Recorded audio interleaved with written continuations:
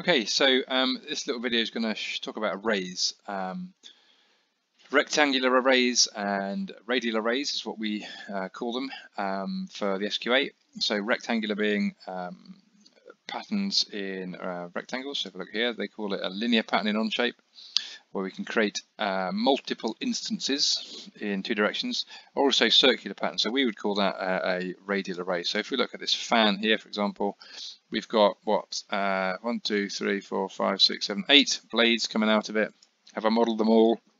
Would that be a pain? Yes, it would be a total pain. So I've modelled one, and then I have created here, look, a circular pattern that repeats those around the central axis. So it's kind of like a, I suppose, a development of a revolve in a way, that we've got something happening around an axis. So the other array which I'll start with, which is the simpler one, is just a rectangular array. So here's a Lego block. I've started making it. I've got my top little sticky out bit there, and I've got one of the hollows in the bottom. So if I wanted, I need 3 of these. I could obviously model all 3. I could have drawn when I drew my sketch, if I find out which that extrusion is. I could have drawn that sketch there, look, done it 3 times and then just extruded them all. A bit clunky. I could also have actually created an array in my sketch, but I would strongly advise against doing that. You got a lot more control if you do it as a feature. So what do we need to do? We need to create a feature. We want to create a pattern of it, a linear pattern, a rectangular array. We're going to need to select that bit. Now Onshape here again, it's asking us the question, what are we having a pattern? What are we arraying? It's not a part, it's not a phase, it's a feature. So we want to find a feature, and we want to duplicate it. So our feature in this instance is extrusion 4. It's then asking the direction. So it's saying, well, where? I can obviously create as many of these as you like, but in what direction do you want them to go? So we need to click on that one there and give it a direction. And to do that, we're just going to select an edge. So I select that edge because I want my pattern to be going in that direction. And you can see here it's dropped one up here. Now it's obviously not the right spacing. I can put what in the spacing I need in, and I actually want 3. So we can control how many we have and how far apart they are. We can also control the distance. Okay, and we can make them centered as well. So the one that we started with, if you were creating a part where it was easier to draw in the middle, you could create a parts either side of it. Okay, I don't want to do that. So there we have it. That's those. There's those parts. Now how about this one up here? Well, this is going to be similar. The reason I wouldn't want to create all of those is going to be difficult, and I've also got this Lego extrusion. So if I had to do that on every single one, that would take me a long time. Take me more time than I would care to spend on it. So let's do a rectangular array. Same as before. We're going to go for that tool. We're going to say it's a feature pattern. The features are what we're going to look for, so we can find what they are. It's going to be that one there, which is the main shape, and it is also going to be the little Lego word as well. Next question, direction. What direction am I going in? Well, I'm going to go in one of these edges, and again it's gone off up there. My spacing again is 8.12. I don't know why Lego went with such odd numbers. Maybe it's an inch thing, I don't know. Anyway, here we go. So we've got 2. I want 4. And it is going in the right direction, so that's fine. I want them to be going that way. Oops.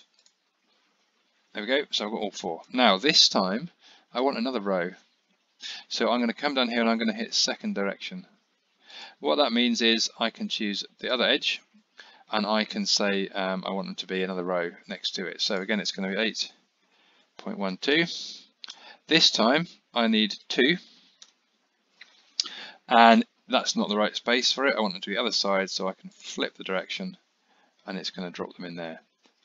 And there we have a Lego part, which was much quicker for me to make like that than to have drawn all those bits. It also means, obviously, if I wanted to change the size of something, I can find the sketch that relates to it, and I can make that one bigger, and it's going to make all the other ones bigger as well. So it's going to carry that on up through the pattern. Okay, so a much more efficient way of creating parts that have got these patterns in them. So that's the rectangular. So we're going in directions.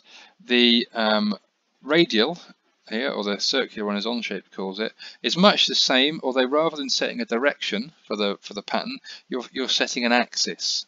So we want to have a line. If I zoom in here, there would be somewhere a line that is going, there we are, that's the one. That's the axis about which these blades have been patterned. So let's show you here. I've got a little chain ring, which is going to be, I need some more old frizzy teeth. I've got my axis already lined up. So if I look at this one here, I've got two parts to that cut out. So let's go to a circular pattern. It's going to be, again, it's going to be a feature pattern. And I want it to be, I've lost where I am, that one, and them are two features. My axis is this one here. And I actually want there to be, I've just not picked up, axis is there. And I want there to be 52. Okay. So that should drop in there. So there is my chain ring. Okay. Now I've also got the lug here. It's going to fit onto the crank itself, and I want 5 of those. So again, I can use my circular pattern tool. I want to do a feature, and I need to find these features. There's a few here. I've got extrusion 2. I've got extrusion 3, which is a little hole here, and I've also got extrusion 4, which is a little cutout here that allows it to fit to the crank itself. Now, axis here, let's crack on that one there. Now, this is something I recently discovered. If I try and do that, let's put my 5 in, you'll see I've got red. It's not doing it, okay? And the reason it's not doing it is because that part here is added to the main ring. It, for some reason, it sort of seems to have tied it in such a way that it's trying to actually create the pattern, not just of these bits, but also of the entire ring that's connected to. So how do we avoid that? Well, there's a little button here. It says apply per instance. And if I click that, it's now just using the actual part I'm looking for. And it's done an array, and it's done an array of 5 around that space. So if you have a problem with the thing you're using for the radial array, it's not coming out, or it's saying it can't do it, have a look at that one there, because it might be that just fixes your problem. So if I, okay, that one there. So now I've got, there we go, I've got a chain ring with 52 teeth, and I've got my 5 lugs for connecting it to my crank. So rectangular array. Pick your feature, and you're going to have your directions and your spacings and the number of instances. A radial array, you're going to have your feature, and you're going to have your axis. Incidentally, these are have all gone 360 degrees. You don't have to go the whole distance. If I went for half of my, there we are. Look, I've just done half of it. I've gone 108 degrees, and I've gone 26 teeth. So you don't have to go all the way around. You may find that actually you only need 30 degrees or what have you. That would be on the drawing, but there's obviously a lot of control there. Generally, it does it as equally spaced. Okay, so most of the time that's what we would be looking at, because we're trying to save time. So I think that's everything for those two.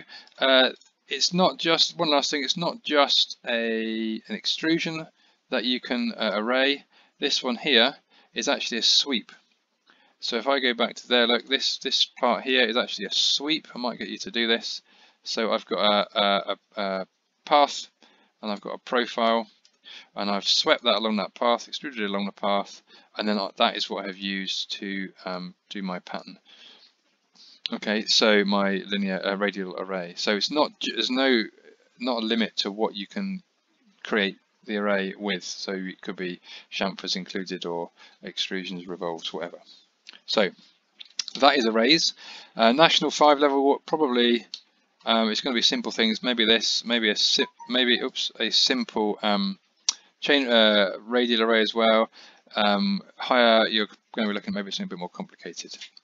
So I will set you a few tasks along these lines to see if we can get your skills up, and hopefully this video will help you do that.